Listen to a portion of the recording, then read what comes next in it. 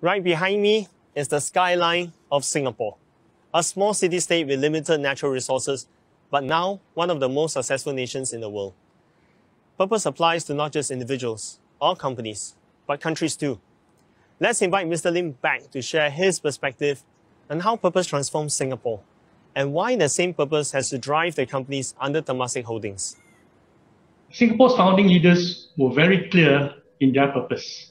Mr. Kuan Yew made a very simple and yet very profound statement in a speech on the 27th of May 1965, shortly before Singapore separated from Malaysia. And this was in the Malaysian parliament. And he said, "My business is the people's happiness."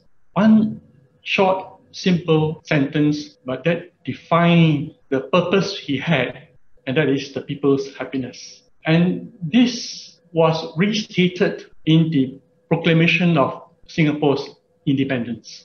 And all of us Singaporeans know our national pledge. And indeed, happiness is core to the national pledge that we recite. Now, in the context of the 1960s, what did happiness mean to the people? It meant jobs, housing, education, healthcare. And it was indeed in pursuit of the people's happiness by creating jobs that the Singapore government founded a number of enterprises. But very soon, the Singapore government realized that it is not the business of regulators to also operate businesses. And that was why Temasek Holdings was formed, and all these enterprises came under Temasek Holdings.